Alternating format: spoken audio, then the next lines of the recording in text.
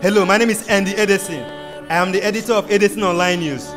You're watching Edison Health News and History on Edison TV. In this photo documentary, I will reveal to you the origin of stockfish, health benefits, and how it is imported to Nigeria.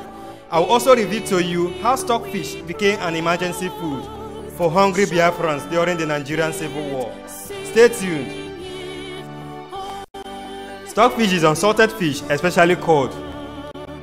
It is dried by cold air and wind on wooden racks. The drying of fish is the world's oldest known preservation method.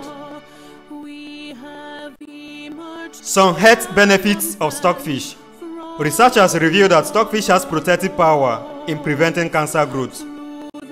Dried stockfish is used in combination with other ingredients for preparing assorted dishes, such as soup and stew. Stockfish contains low caloric value, thus eating the fish helps an individual to maintain a balanced weight. It also contains protein and vitamins. European country Norway is apparently the world's largest exporter of stockfish. Norway has the best climate in the world to dry fish. Stockfish from Norway is matured by nature itself. Stockfish is a world-class delicacy. In Norway and Iceland, stockfish is mostly used as a snack. Stockfish is Norway's longest sustained export commodity. The major importer of stockfish in Nigeria is Abia State.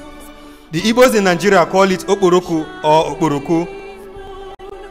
During the Nigerian Civil War that lasted from 1967 to 1970, many Biafrans died of starvation and suffered illnesses such as kwashiorkor.